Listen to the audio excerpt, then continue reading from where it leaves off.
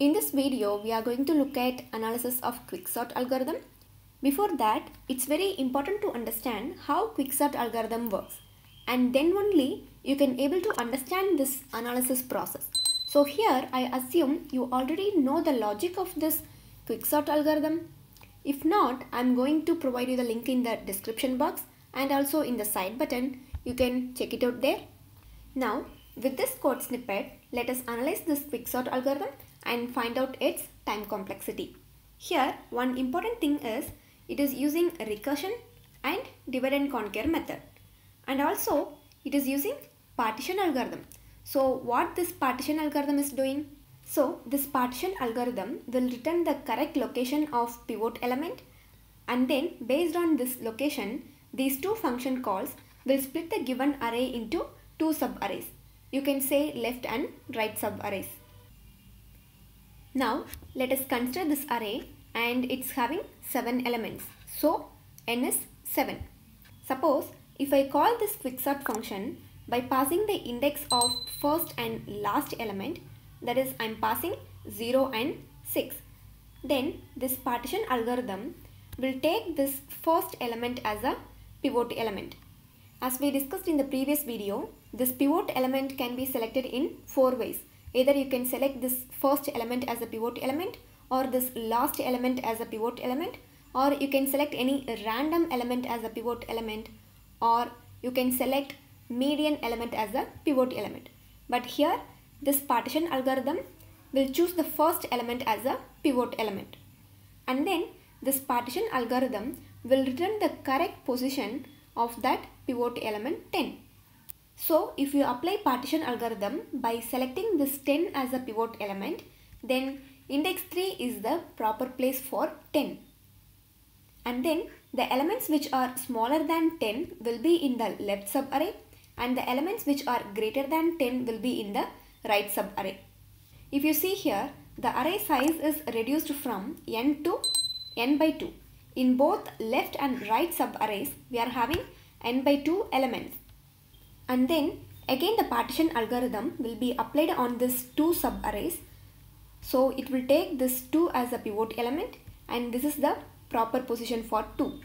And 1 will be in the left subarray and 9 will be in the right subarray. In the same way, it will partition this right subarray by selecting this 15 as a pivot element. And then this is the correct position for 15, and 13 will be in the left subarray and 16 will be in the right subarray. Now we left with only one element, and that's it. Sorting is done. So the working of quicksort will be like this, and you can call this as a recursion tree. Now if you analyze this recursion tree, what this partition algorithm is doing? It's simply comparing this pivot element with all the elements in the array. So here we are having 7 elements. So time taken for this level 0 is n.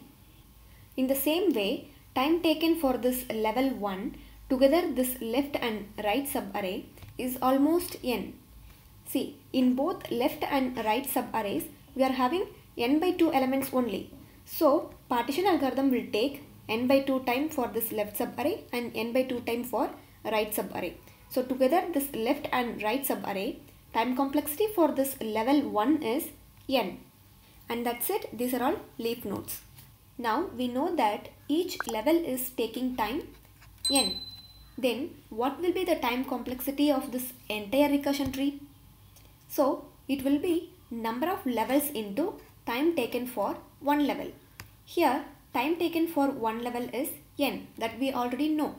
But how many levels will be in a recursion tree when the array size is n? That we have to find out. So how this recursion tree is developed? It's simply dividing the array into two subarrays until it left with one element. Here n is the input size, and we are keep on dividing the array into two subarrays until it left with one element. Here this k will give you the number of levels. So bring this 2 to the power of k to this right hand side, and let's apply log on both sides. Now the value of this log 2 base 2 is 1. So when the array size is n, then the recursion tree will have log n levels. So we will have log n levels and time taken for one level is n. So the best case is n into log n. So from this we can conclude that we can achieve this best case only when the partitions are done as evenly as possible. That is, in each level, both left and right subarray should contain almost same number of elements. See here, in this left subarray we are having n by 2 elements, and in this right subarray we are having n by 2 elements. Both are having same number of elements. In this situation only we can achieve this best case. So the time complexity is depending on pivot element, like how we are selecting the pivot element. If you select the proper element as a pivot element, then we can achieve best case. Now let's see the time complexity of worst case. So let us consider this array. Here the elements are arranged in ascending order. So the worst case will occur when the array is already sorted. Now we have to partition this array. So I'm going to select this 1 as a pivot element. So the elements which are less than 1 will be in the left subarray and greater elements will be in the right subarray. Here, is there any element less than this pivot element? No. So this left subarray is empty. And other than this pivot element, everything will be in the right subarray. Again, I am going to select this 2 as the pivot element. Is there any other element less than this 2? No. So left subarray is empty. And other than this pivot element, everything will be in the right subarray. Again, I am going to select this 9 as the pivot element. No other element is less than this 9. So left subarray is empty. And the rest of the elements will be in the right hand side. Now 10 will be the pivot element. And no other element is less than this 10. So left subarray is empty. And these 3 elements will be in the right subarray. Here 13 is the pivot element. And no other element is less than this 13. So left subarray is empty. And these 2 elements will be in the right subarray. And now 15 is the pivot element. And no other elements will be in the left subarray. And 16 will go in the right subarray. And that's it. Now if you look at here, all the left subarrays are empty. And the entire workloads are in the right subarray. So for partitioning this given array, the partition algorithm will take n time. For this level, left subarray is empty, but here the partition algorithm will take n minus 1 time because it will compare this pivot element with all these elements. Here we are having 6 elements, so n minus 1. In the same way, in level 2, left subarray is empty, so we don't need to do any partition. And to partition this right subarray, it will take n minus 2 time because here we are having 5 elements, so n minus 2. For this level, partition algorithm will take n minus 3 time, and for this level, partition algorithm will take n minus 4 time, and for this level, partition algorithm will take n minus 5 time. Now, what is the total time complexity? We have to sum up these times. So for this 0th level, it will be 7, and for this level 1, it will be 6, and for level 2, it will be 5, and for this level 3, it will be 4, and this level 4, it will be 3, and this level 5, it will be 2. So this is sum of first n natural number, but it's not starting from 1, it's starting from 2. So just subtract 1 from it. So in Big O notation, we have to ignore the constant term. So it will be n square plus n, and you have to consider only the higher order term. So the time complexity of worst case is order of n square. Here the array is sorted in ascending order.